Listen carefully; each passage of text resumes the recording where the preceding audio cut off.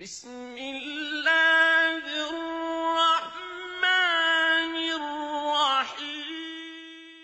I will mention just a few of the ayat of Quran regarding this act and supporting this act. Surah Al-A'raf, which is the 7th surah of the Quran, in the 80th ayah.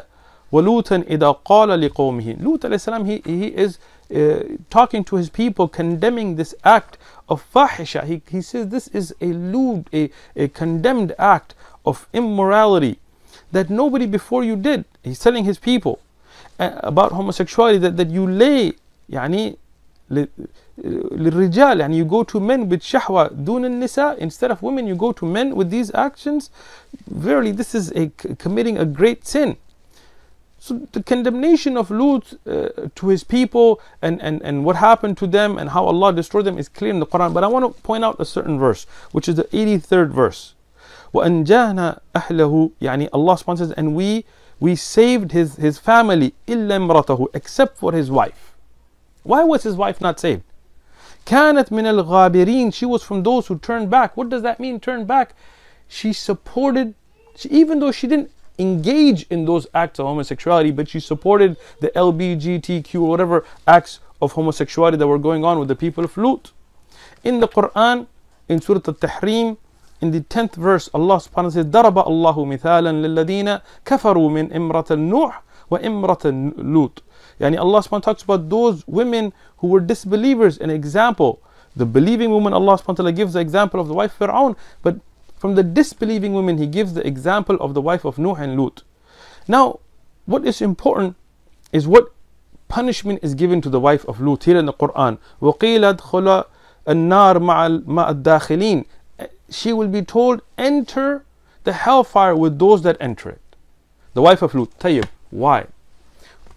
Did she go and worship idols? Did she go and practice homosexuality? No. What we know from the Quran and Sahih Hadith is she supported the Qawm of Lut against Lut alayhi salam.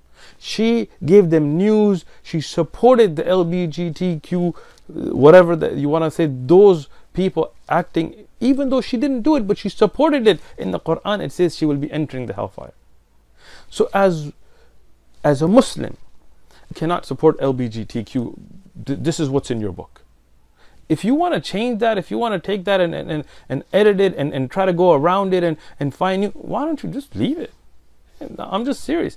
Look, if somebody has such tendencies and they naturally have them, that's understandable. They need to work through that, whether it's through counseling, whether it's through making dua or whatever else they need to do. But to act on them is no different if somebody has feelings towards bestiality or other types of perversions. Somebody may have those, but to act upon that is a sin in Judaism, in Christianity, in Islam, in these faiths.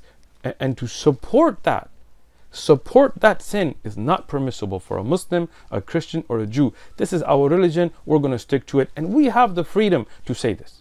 We have the right to hold our opinion. If somebody has the right to support such actions in this country, then we should have the right of freedom of speech to say that we don't support it. And we shouldn't be ashamed of that. Don't be like the wife of Lut.